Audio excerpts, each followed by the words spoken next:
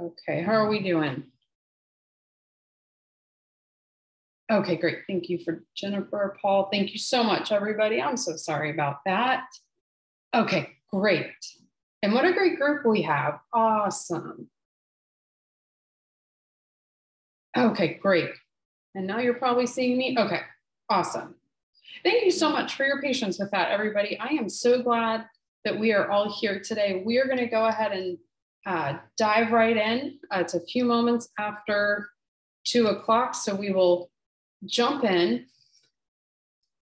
Quick thing, we are doing our peer-to-peer fundraising webinar because you all have responded to different surveys and things throughout other webinars, and you all have shared with us that peer-to-peer is important to you. So just kind of a big shout out. Thank you for everybody who lets us know what you're thinking. This is here because you all have requested it. So along those lines, my name is Ashley Kefalidis. I am the Community Development Specialist here at Mighty Cause.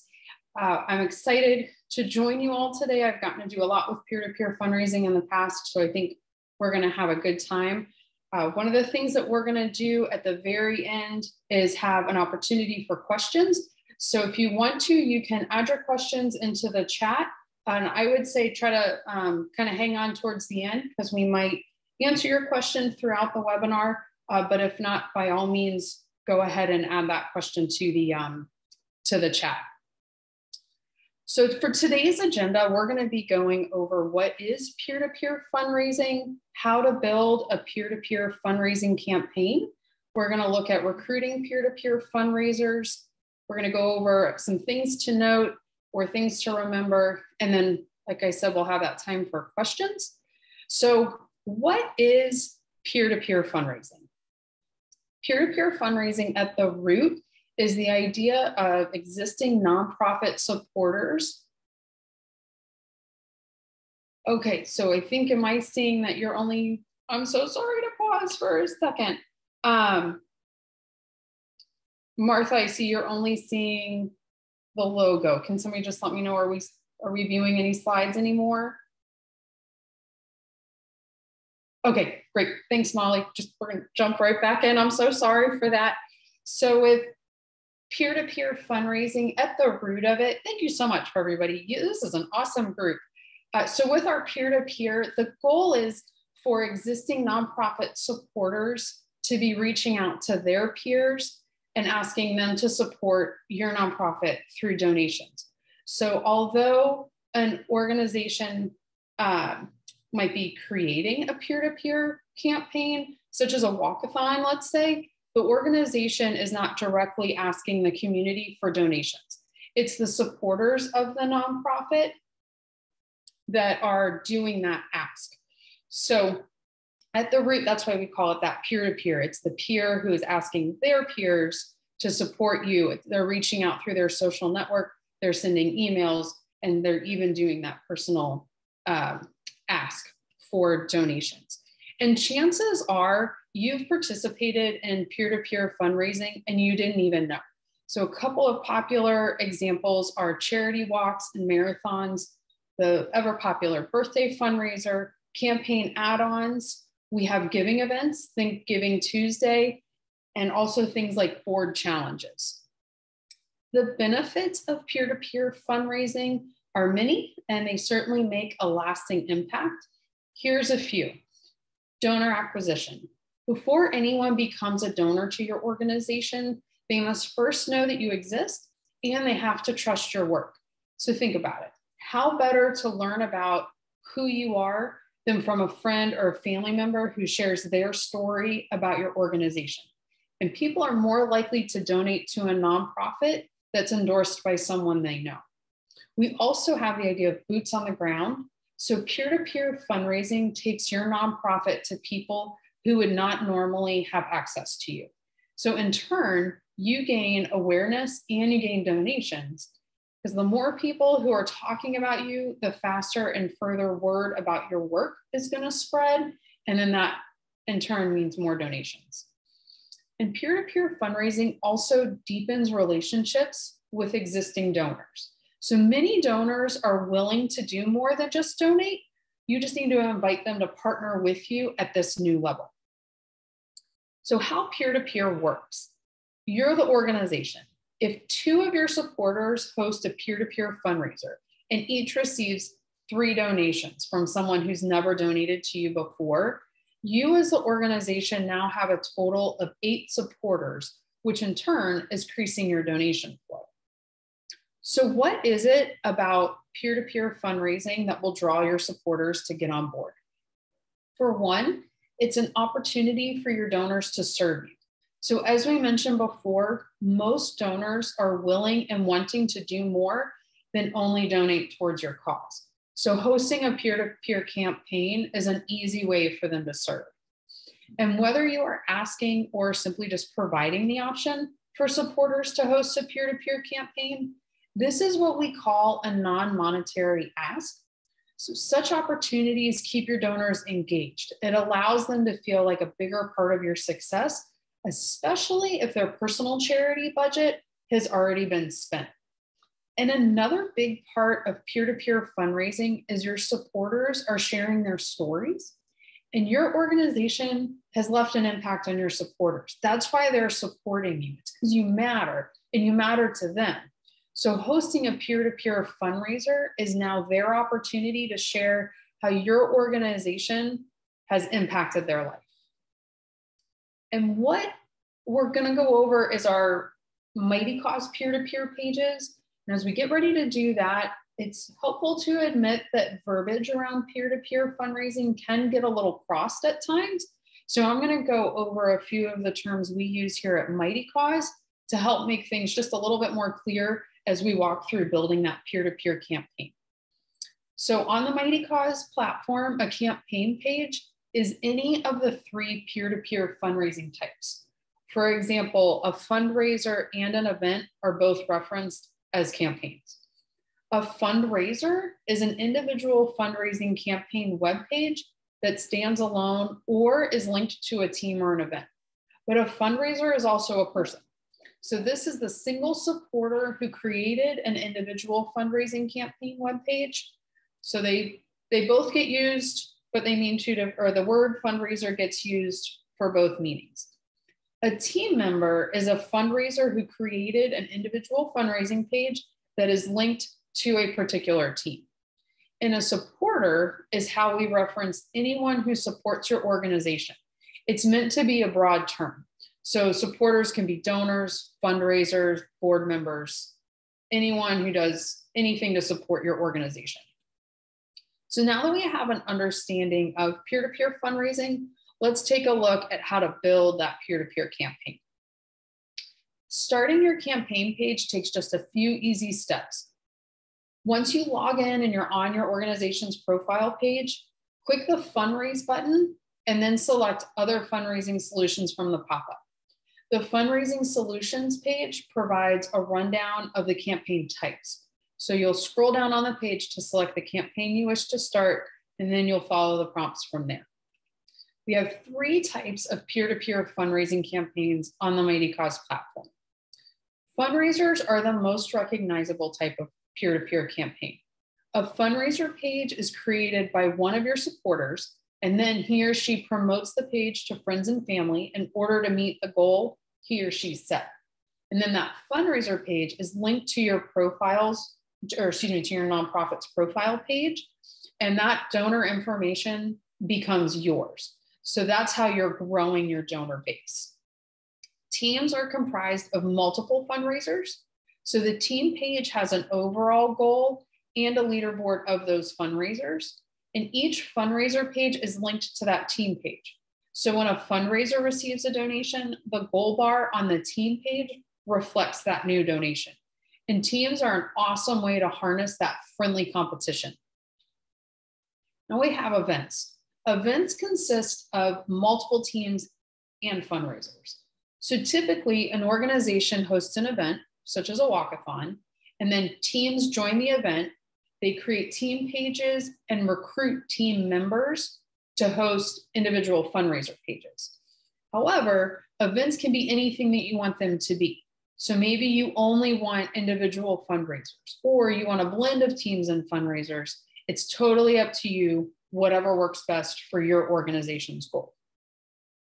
And regardless of the campaign type, all you need for managing your campaign page can be found on the page dashboard. So the page editor, that guides you through customizing your page.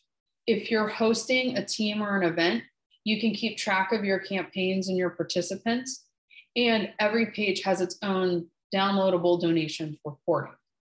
The settings tab on the dashboard, that hosts an array of options such as customizing your URL, updating your social sharing content, and managing your page metrics.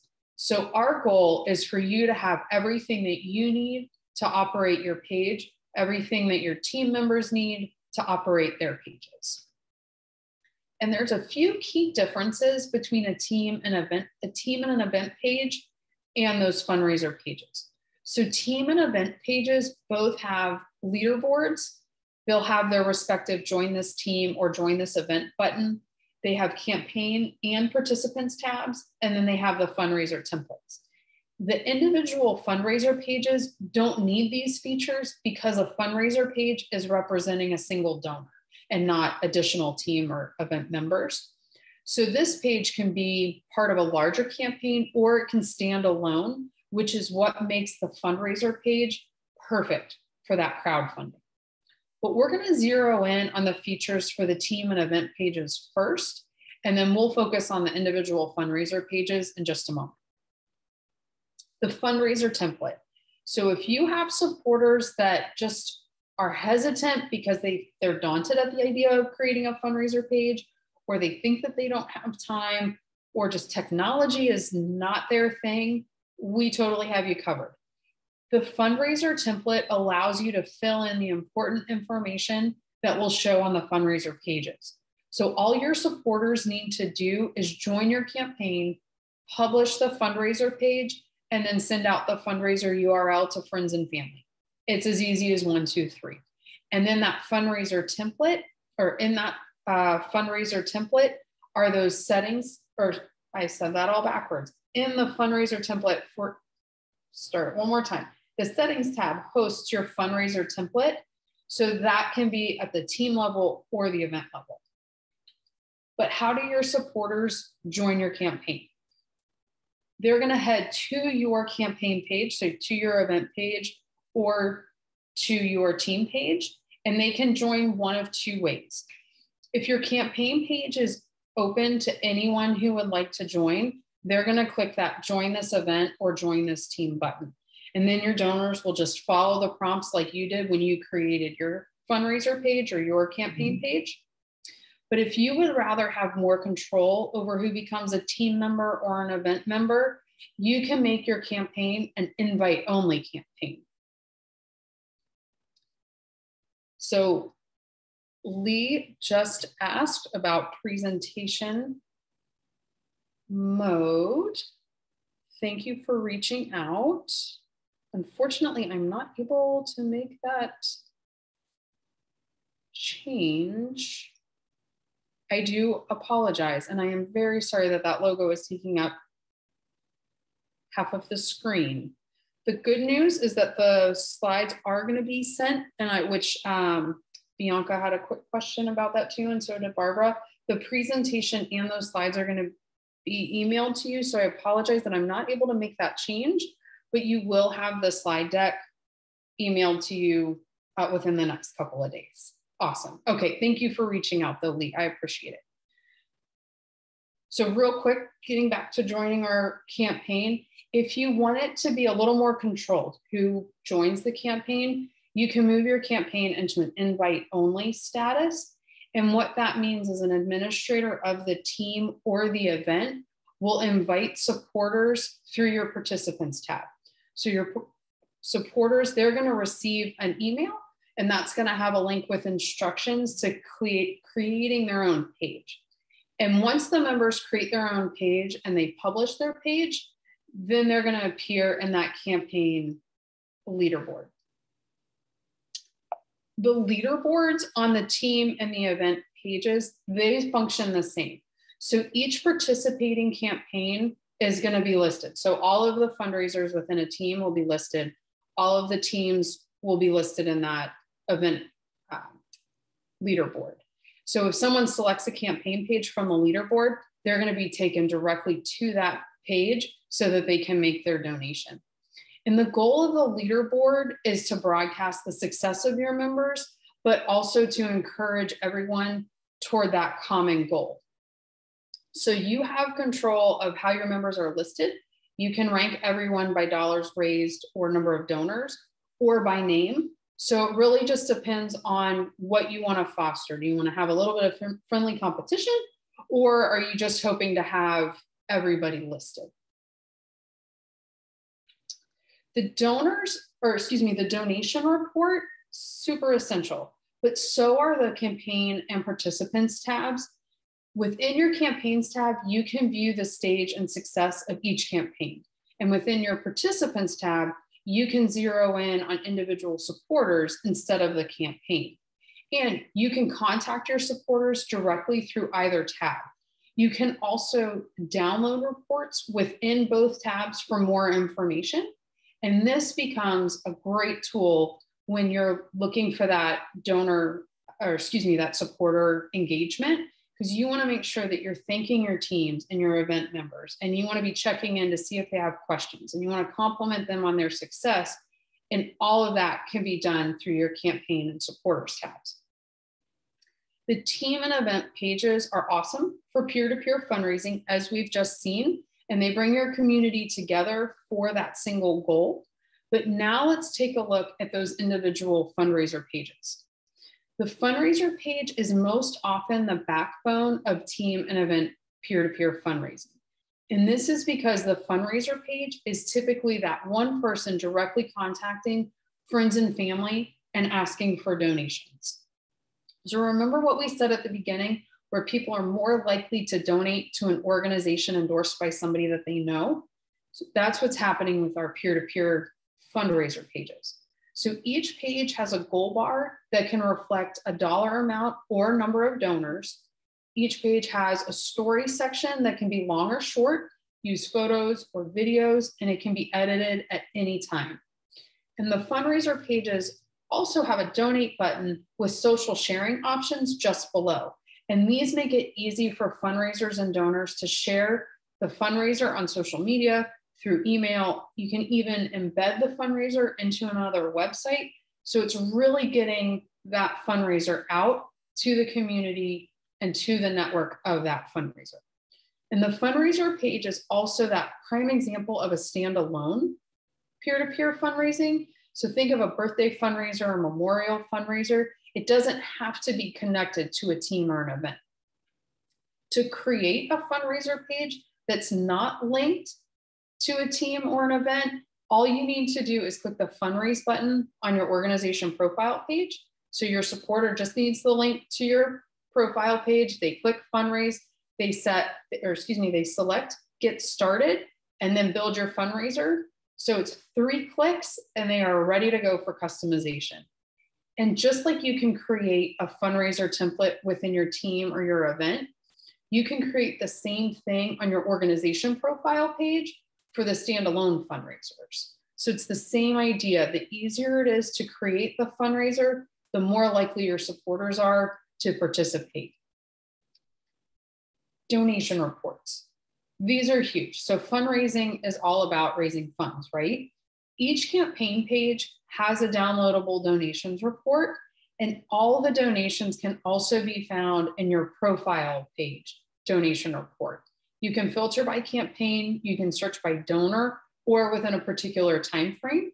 And the donations report will show you all the donations that are made to your page and any of your page members. So for example, if you have a team and you're participating in an event, you as the team owner, you'll be able to see the donations made to your team and the fundraisers underneath your team umbrella, but you won't be able to see the donations that have been made to another team or any of the fundraisers within the event that are not under your team. So the donations report allows you also to add offline donations and to resend donor receipts, which is super helpful. So how do you recruit these peer-to-peer fundraisers? Nonprofits recruit volunteers for all kinds of things. So fundraising is no different. As you prepare your campaigns, take a moment to consider which of your supporters you can approach about fundraising. So you can create a campaign focused on a particular group of supporters, such as a board member challenge, or for example, you can select a theme for your campaign and then zero in on a group of supporters that goes hand in hand with that theme. The main goal is considering who you can reach out to and then asking. That direct request to your supporters to participate makes a huge difference. No matter who you're asking, you want to make it easy for the fundraiser. And I know we've mentioned this multiple times, it's because it's so important. The easier that it is for the fundraiser, the more participation you'll see again and again, because you want those returning supporters. So not only are you going to promote peer-to-peer fundraising on your website, you're going to provide a link to your profile page with instructions that emphasize how easy it is to do this. And you're going to do more than just creating that fundraiser template. You can provide timeline tips. You can create templates for emails and social media posts. You can offer incentives. So for example, the fundraiser with the most new donors or the most dollars raised wins a free t-shirt. So there's a lot of ways that you can make this exciting and engaging for your supporters.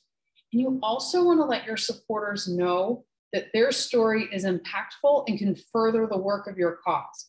And you never want to underestimate the power of passion. Peer-to-peer fundraising isn't just about gaining new donors. It's also about giving your supporters a reason to find their voice and celebrate the goodness that your cause has brought to their life. Your supporters already have their why, and now peer-to-peer fundraising is what gives them their how. So a few things to note. Just as you ask your supporters for donations, you're going to be asking your supporters to fundraise. There's nothing wrong with asking those who believe in your cause to share that sentiment with their friends and family. Many of your supporters either don't know that they can fundraise or just aren't sure where to start. So go ahead and ask them. Go ahead and give them those first steps. Second, you're going to want to set reasonable goals. So even in fundraising, your goals don't have to be tied to a dollar amount. So if you're new to peer-to-peer fundraising, consider a goal such as 5 new peer-to-peer fundraisers in 5 months. And this could be a single birthday fundraiser every month. Or let's say that you're already hosting an annual event. Consider adding peer-to-peer fundraising with the goal of bringing in 3 new donors per campaign. So it's really all based on the needs of your nonprofit and reasonable goals.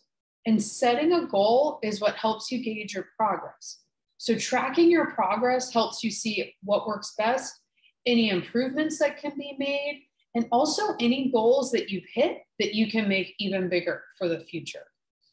And finally, as with all fundraising, follow-up is the key. So we have all kinds of reporting to help you with this.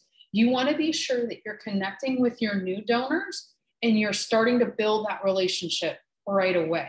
But just as important is thanking and celebrating your fundraisers. So even if they didn't raise a ton of money, they still created a page on your behalf. So make sure you recognize them for that.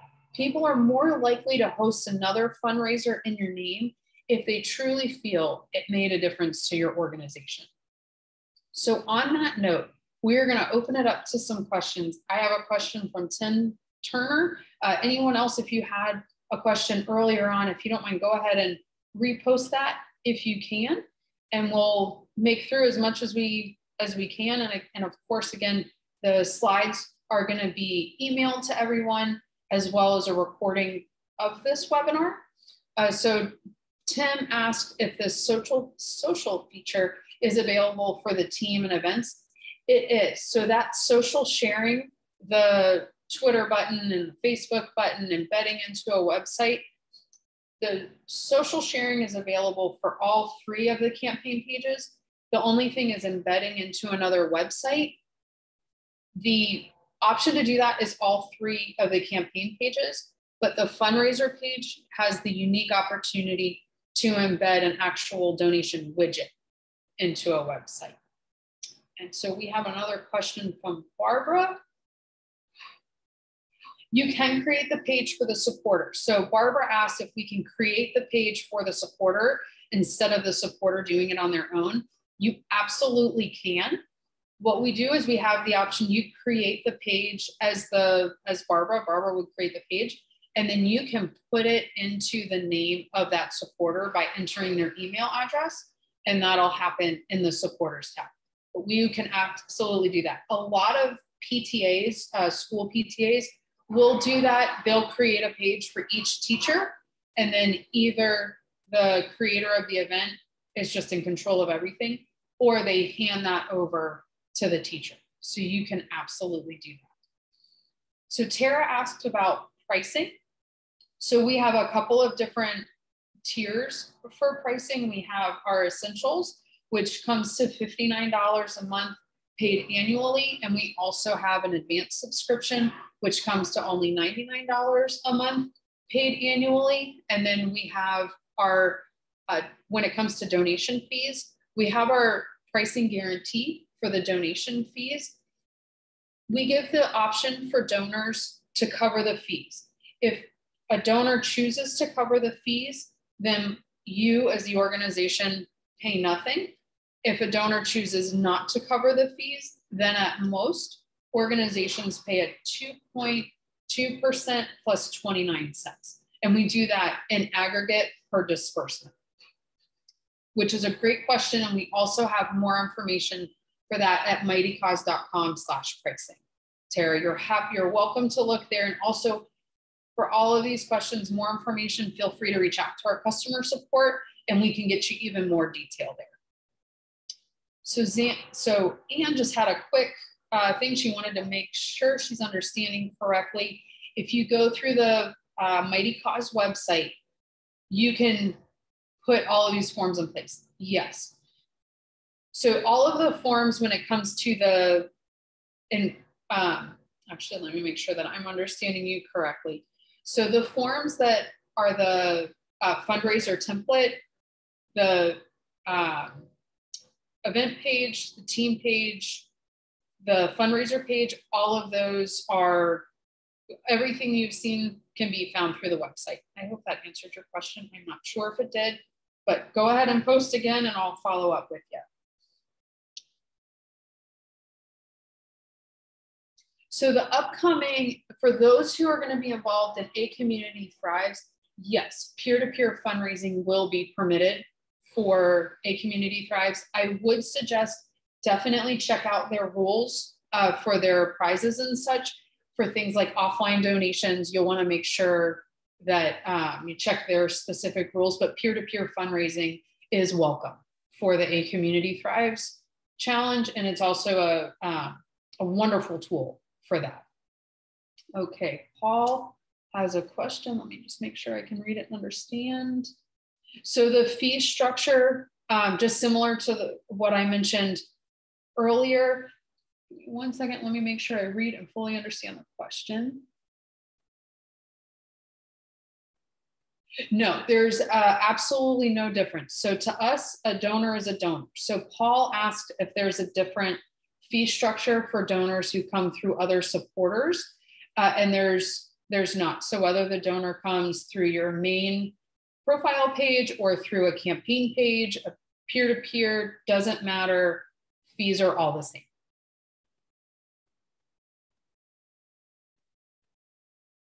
Oh, Cynthia, thank you so much. I'm so glad that you enjoyed this webinar, and we are so happy to have you on Mighty Cause, and we're more than happy to help with any questions that you have along the way. Thank you so much. Okay, Tara, good. I'm glad we got you covered. And Barbara has a follow-up question. Just make sure I understand.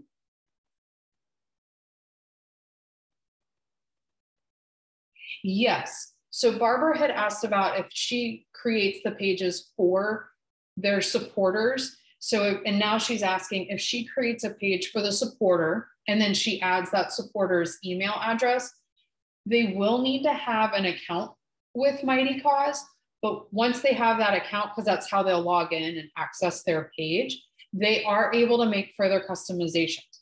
So when you have your fundraiser template, and whether someone creates the page on their own or you create it for them, as long as they have ownership of the page, they can go ahead and make some customizations. So they can add that their own, I don't want to call it a twist, but their own pizzazz to their story. That if they wanted to add a picture or something like that, they can absolutely do that. But they will need that Mighty Cause account. And you are most welcome. Paul, I am so excited. You are more than welcome. And I'm excited for you to dive into Mighty Cause. Thank you. So for peer-to-peer with A Community Thrives, also, you'll want to take a look. One of the things that A Community Thrives offers is, in essence, that essentials package that Mighty Cause offers. They kind of provide that for you. So when you go into your profile page and you're looking at your dashboard, when it comes to the, I'm going to call the features or the campaigns that are available to you, you actually will have the fundraiser pages, the teams, and the events available to you. So there's not an additional fee if you're participating in A Community Thrives. So just for that one challenge, that is something that they provide for you. So I hope that that helps answer that question, but great question. And Whitney,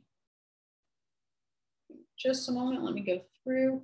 Okay, so going over downloading those reports, you are able to download. So when you're looking at your organization, when you're looking at your organization profile page, instead of going to each team page and downloading, or each fundraiser page and downloading, you're going to do that just right through your main organization profile page. So when you're looking at your profile page and on your dashboard, you can go to your reports. When you pull up your donations report, you can filter by a team or by a particular fundraiser, and then you can see those donations. You don't actually have to go to that fundraiser page or to that team page. And this also, when you're looking at just your donations report from your profile page, this lets you know, let's say if you had a full event, it gives you the full view of your event, and then you can filter it down based on the different campaigns. Whitney, let me know if that helped. So Sue asked about how Mighty Cause integrates with other CRMs. Whitney, great. I'm glad that that was helpful. So Sue, back to your question for the other CRMs. We integrate a couple of different ways. We have direct integrations with Salesforce. We also have a direct integration with MailChimp and a couple others, with Slack, with Google Analytics. So with some, it's a direct integration. And then with others, we use Zapier. And that Zapier is free, and they serve as the middleman. So for example, Constant Contact. Instead of having a direct integration with Constant Contact, we go through Zapier. So they kind of just serve as that middleman.